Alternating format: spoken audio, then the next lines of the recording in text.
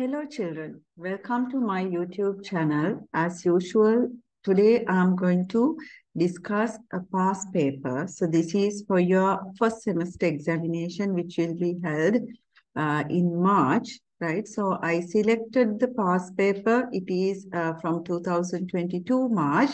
So out of the two papers, in this video, I'm planning to discuss paper 1. You know that not like in grade 6, from grade 7 onwards, first semester examination, you will be having two papers, right? Paper 1 and paper 2.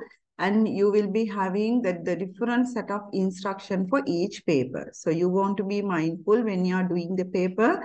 So read the instruction carefully and write your answers, record your answers accordingly, right? Without wasting the time, I'm moving to the paper. So the paper 1, we have 3 parts.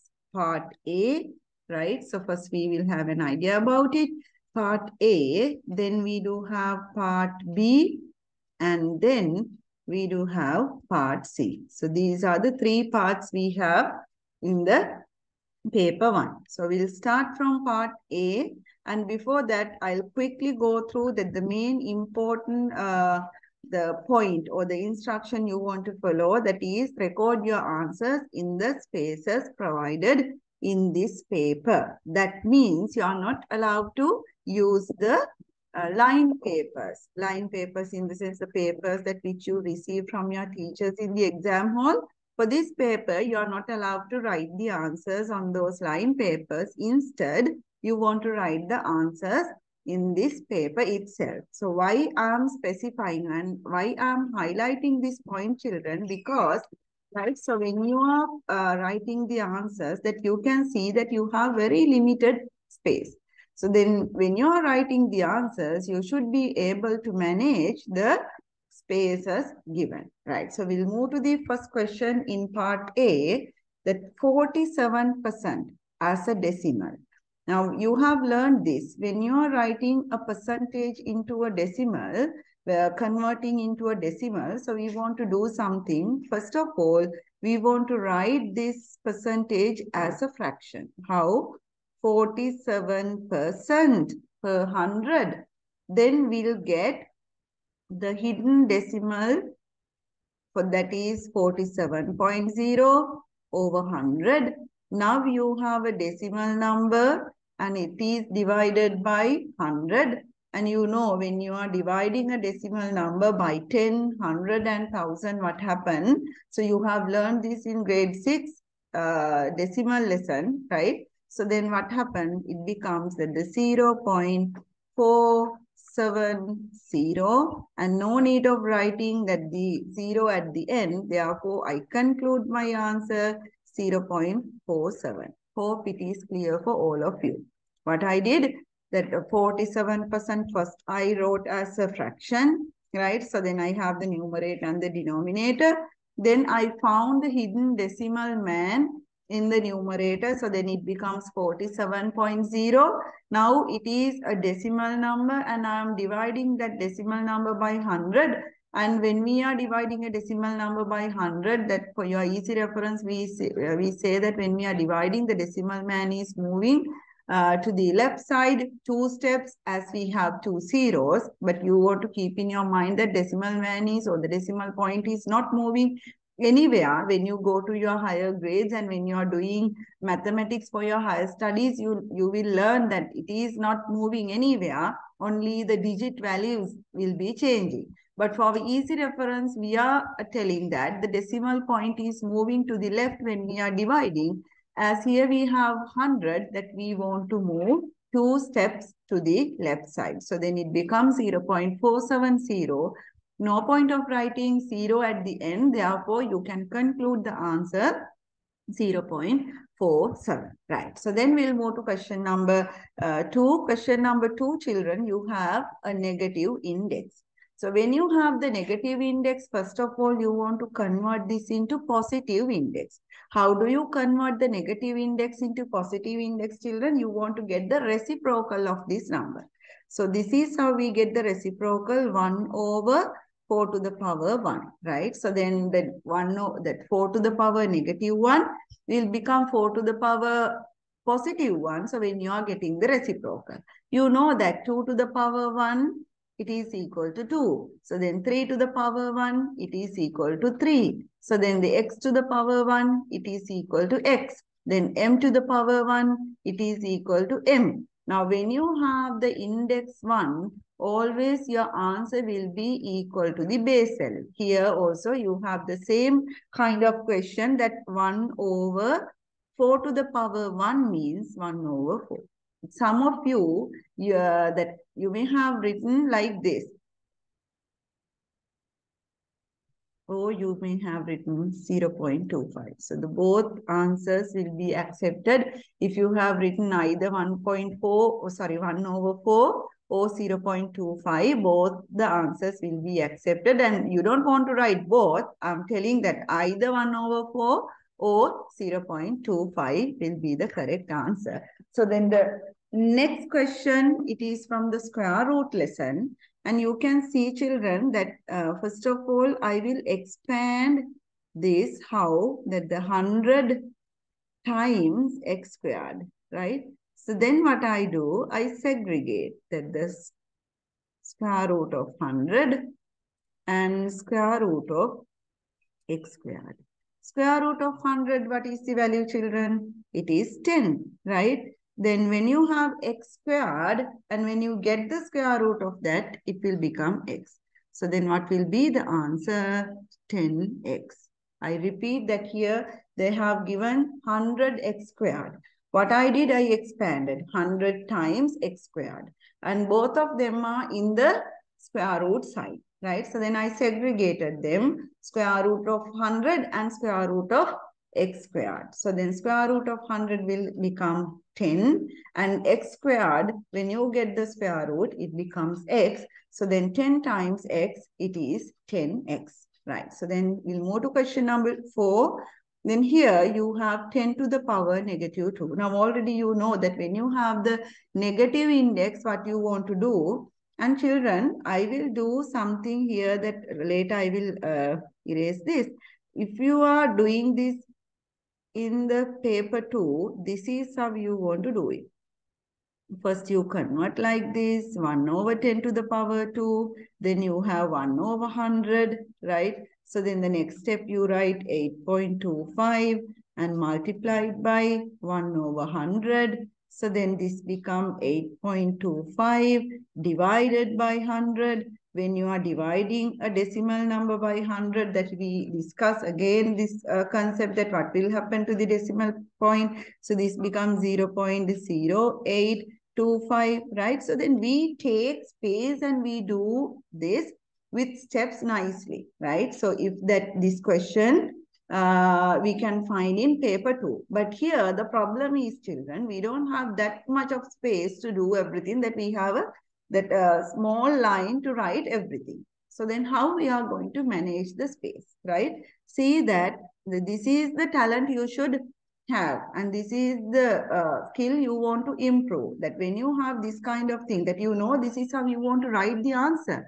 These are the steps, but now we have the question in paper 1. Therefore, we want to manage the space. So see how I'm going to write it. 8.25, and I write that 1 over 100. Straight away I write it, right? That I'm not taking that 10 to the power -2, 1 over 10 to the power 2, then 1 over 10 to the power means 1 over 100. I'm not writing all this. Straight away I'm getting that 8.25 I multiplied by 1 over 100. That means I can divide 8.25, I can divide by 100, and see that what happened to my the handwriting size also. Then I have to manage that I can't write the handwriting or the numbers like earlier. So then I have to change it. So then what happened? I want to move that this two steps, right, to the left side as I'm dividing now. So then it will become 0.0825, right? So then you don't want to write this. I just showed you this is how you want to do when you are having this kind of question in paper 2, right? So then if you want to cross-check whether your answer is correct, children, you can do it like this. You just see that earlier the decimal point was here. Now it has come 2 steps. Yes, yes, I have done it correctly. So likewise, you can cross-check. Okay, so then we'll move to the next question, children. It's about the area of a triangle, and here that it's a tricky question because they have given all the 3 sides, right, to mislead you.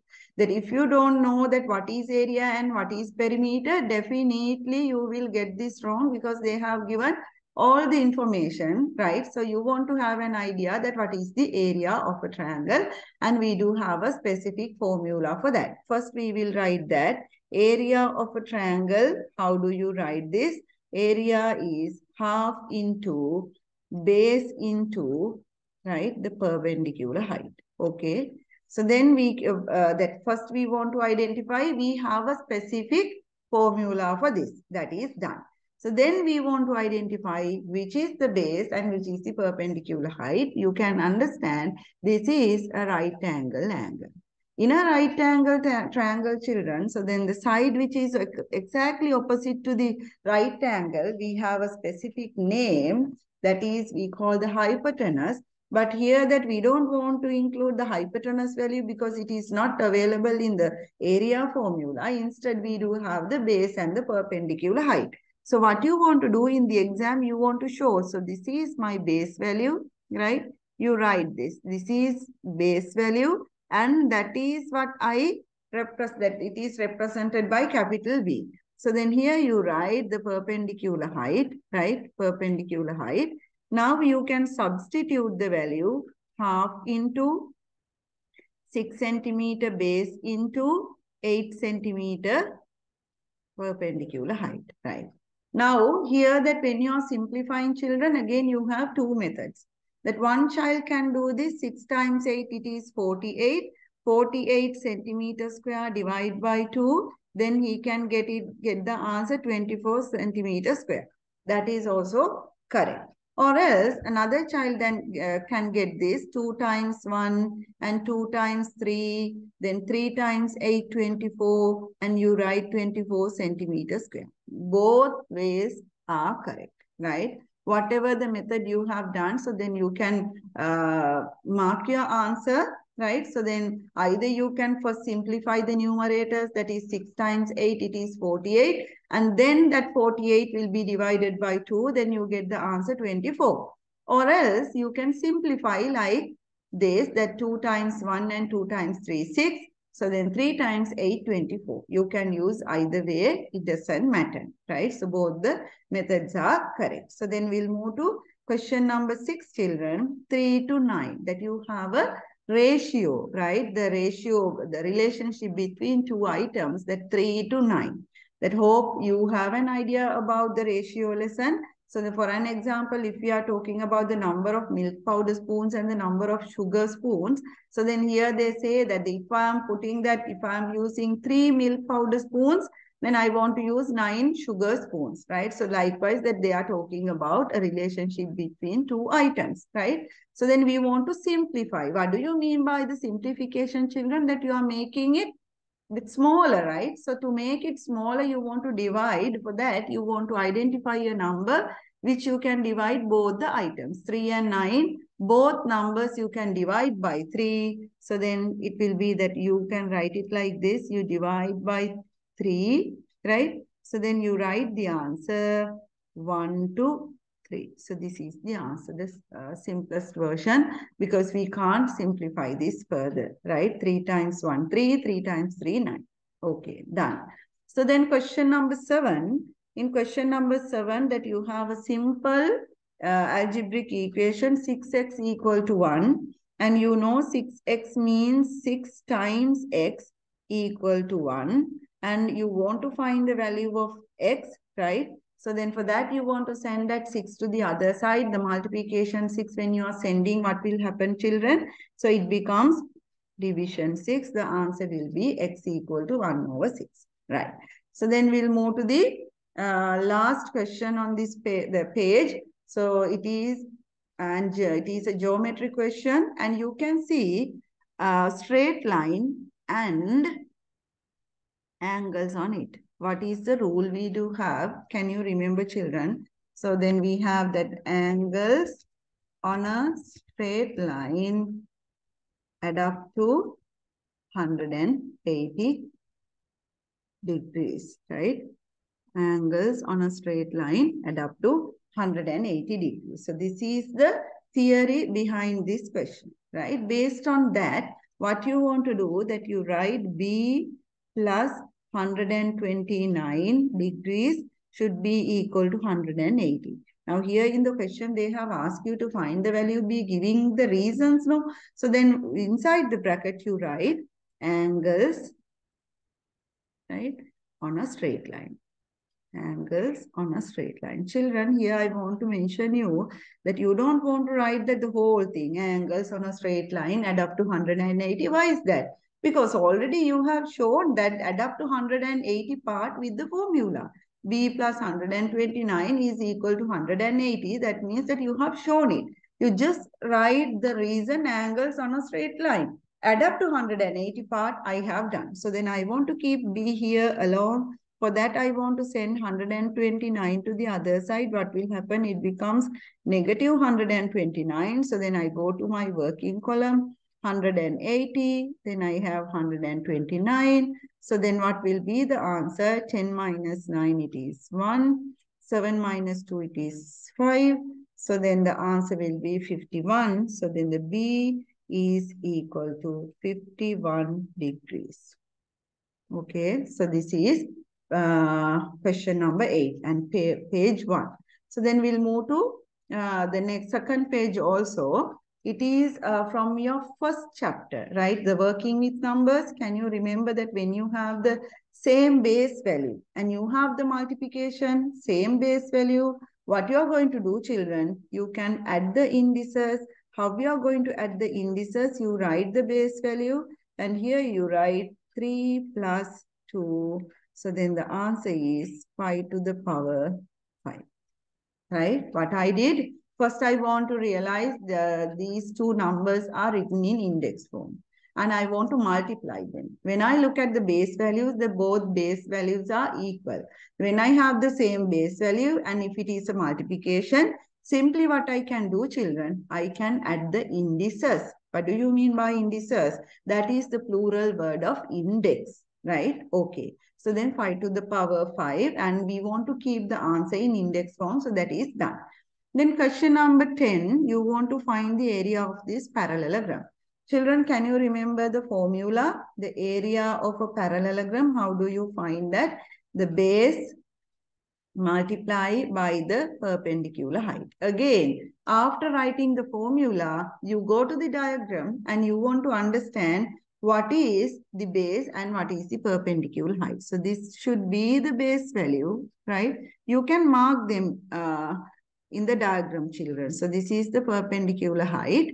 And how do you write this?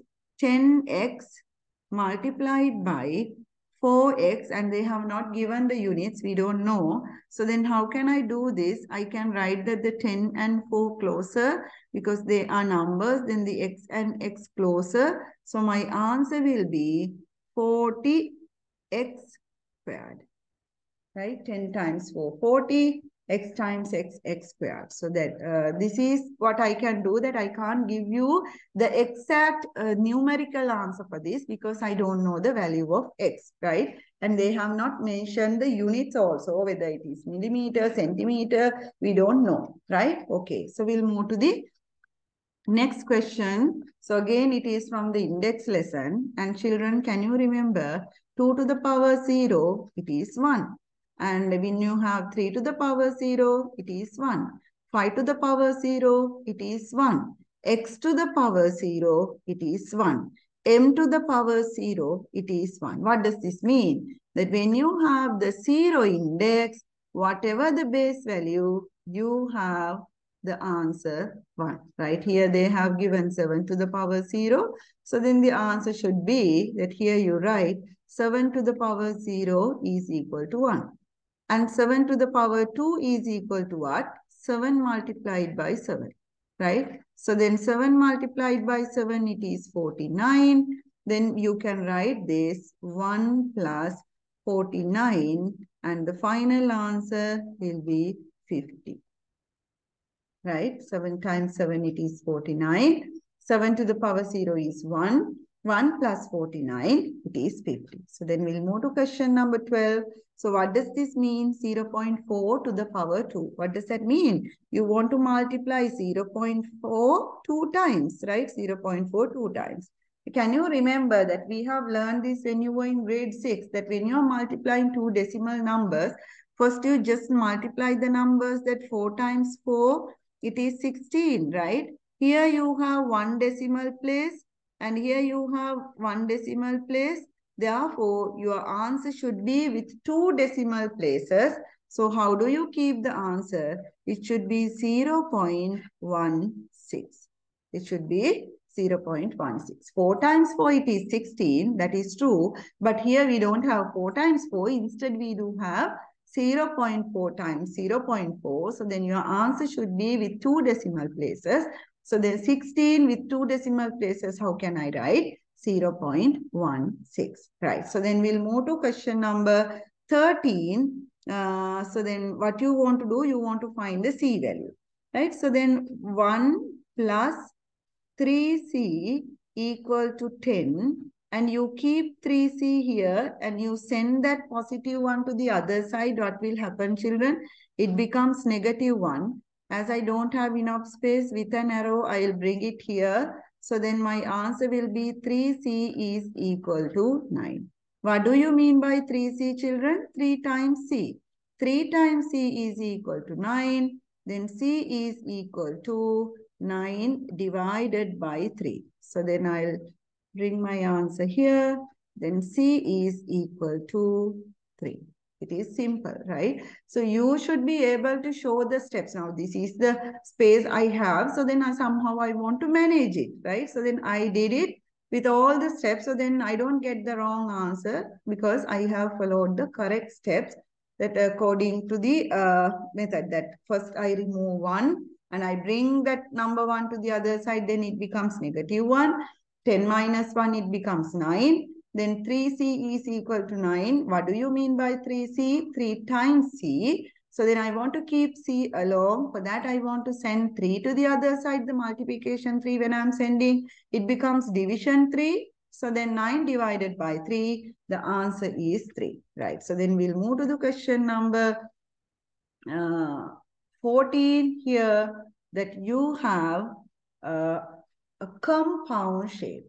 Can you remember what is a compound shape? So when you are having a single shape, that you have the formula. If it is a square, you know what to do. If it is a rectangle, you know what to do. Then we had parallelograms, rectangles, sorry, the triangles. We discussed about the circles, that we had specific formula for each shape. But here the problem is, children, we have two shapes together, right? So then if you have two or more shapes together, we call them that the compound shape. And how we are going to find the area of a compound shape, children? We want to segregate. Here it is easier for me. I segregate it like this. So this is the bigger one and this is the second one. How do you find this? That I find that the area of 1. How I'm going to do that? 1 is that here you can write 1 is a rectangle. You just see that how I'm showing that my answers clear. That 2 is what? It is a square, right? So then here I write area of 1 is equal to length into width. Then I write 8 centimeter into 6 centimeters. So then my answer is 48 centimeters squared. I mark this as 1, right? Then I write the area of 2. That area of 2, it is a square. Therefore, it is length into length. How I'm going to write it? 2 centimeter into 2 centimeter. So then my answer will be 4 centimeters squared. And I mark this as 2. So then the total area, see how I'm managing the space. Then total area will be 1 plus 2, right? So then here you write that the 48 plus 4. So that becomes 52 centimeters square. See how I manage the space, children, right? So I have done everything within the given limited space, right? I didn't miss any of the steps, but I manage the space that sometimes I have to reduce my letter size, and I have to use the corner sides, but I manage the space given, right? That 6 times 8, it is 48. 2 times 2, it is 4. Then when you add 48 and 4 together, it becomes 52. The total area of this figure is 52 centimeters square. Then here we want to find the gradient and the y-intercept C of this line. What is the general formula for a straight line, children? It is y equal mx plus c format. First of all, when you have this kind of question, what you want to do, please look at the formula, whether it is following this formula, this style, that is y equal mx plus c format. Sometimes you may get questions, the formula is given, but that formula is not according to the y equal mx plus c format.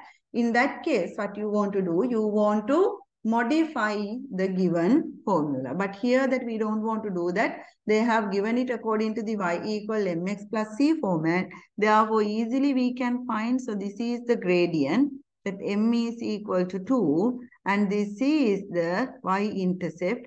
Therefore, c is equal to -3, right? So the gradient m is 2 and the y-intercept c is -3, right? So then we'll move to the last question of part A. 500 grams as a percentage of 2 kilograms. 500 grams as a percentage of 2 kilograms, and you want to give this as a percentage.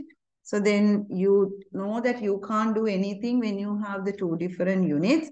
First of all, you want to do the conversion. You know that the 1 kilogram is equal to 1000 grams. Therefore, you convert 2 kilograms into grams. So how do you do that? 5 grams divided by 2000 grams, you multiply by 100, and that here that the gram and gram we can cancel. So then we have 2 zeros and 2 zeros we cancel, and this 0 and this 0 cancelled. Then we have 50 over 2%.